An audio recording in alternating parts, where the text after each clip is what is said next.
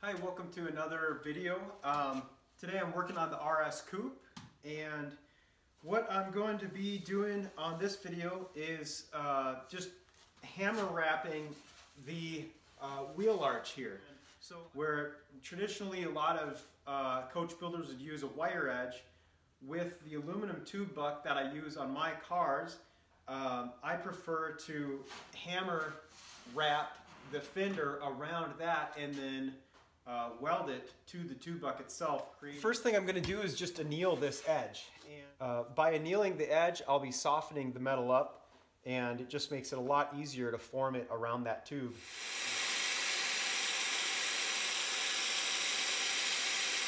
So the next step in this process is just to make sure that we have just the right amount of material on the wheel arch to be able to hammer form it around. And to do this, I use my tube buck under here as a guide, and I can just take and draw a line. Now I've already got this fender trimmed exactly where I want it, so there's a little bit of extra here that can get pulled off. So we've got the lip of this wheel arch all annealed, and now I'm going to come through and I'm going to clamp this.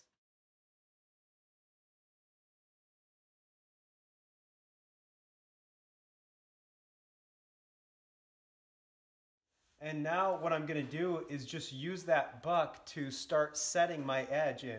And I just do this with the simple pair of adjustable channel lock pliers, just like that. And I go every couple inches, like that. You can see how nicely this forms once it's annealed. And once you get that crease set in, you have a good point to kind of hammer from as well.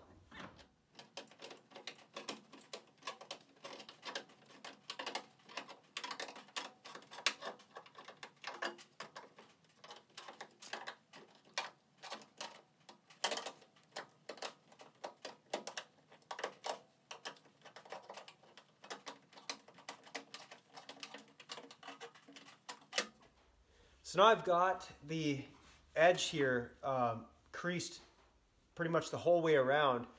I'm going to grab some ear protection, and then we'll go ahead and start to hammer form the rest of it up.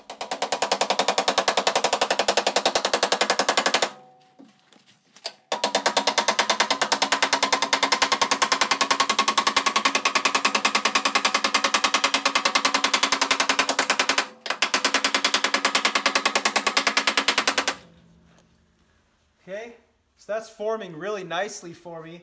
I'm going to pop this clamp off because I like what I'm seeing. And we'll work our way right through that clamp.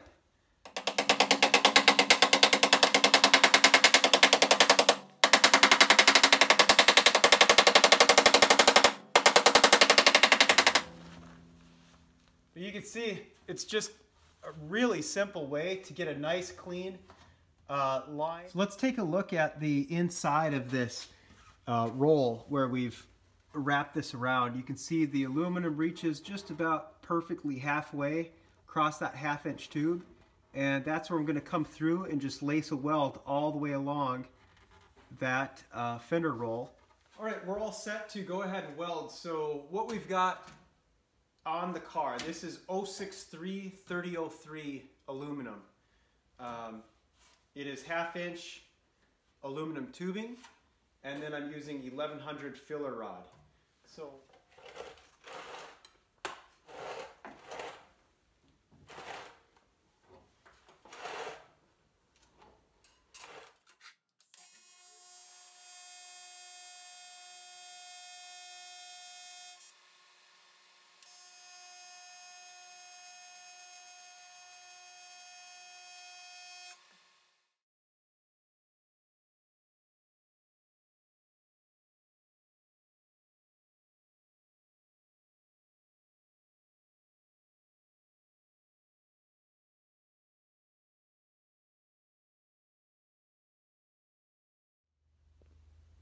here's a look at the fender after I've come back and cleaned up the weld where the fender meets the body here, and then also just touched up around the wheel arch.